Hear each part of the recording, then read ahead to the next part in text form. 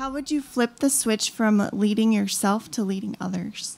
The first thing to lead is continue to lead yourself, because by default you lead by example more than you do by your words. It's just like I'm learning how to be a parent. I've never been a parent before. I mean, I have a 9-year-old and 7-year-old. I am learning this. I know by the time they're 20, I will have a lot to share with other people, but I know this for a fact. They cuss. Why do they cuss? My kids say dirty words. Why do they do that? So I can't tell them not to unless I do know that. Like, I know that I cannot expect them not to because they're modeling what they hear me say even on stage. All right, now I'm a firm believer that respect other people's boundaries, but like Mitch, he has this open word policy at his house. Like, they can say anything to each other, right?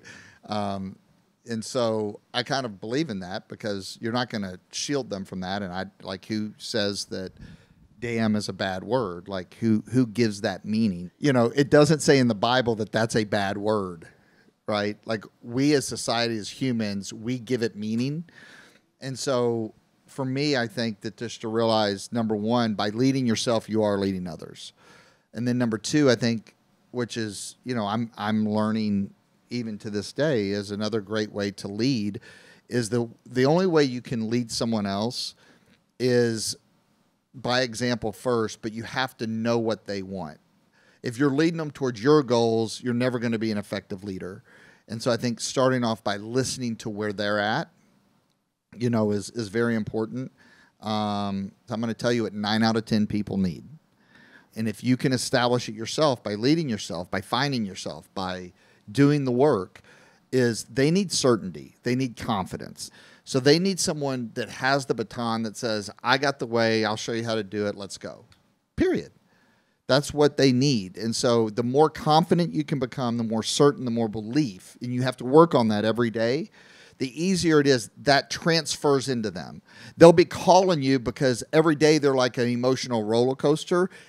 But like the minute you step on pause and they don't have that in their life, they start slipping back down to their comfort zone.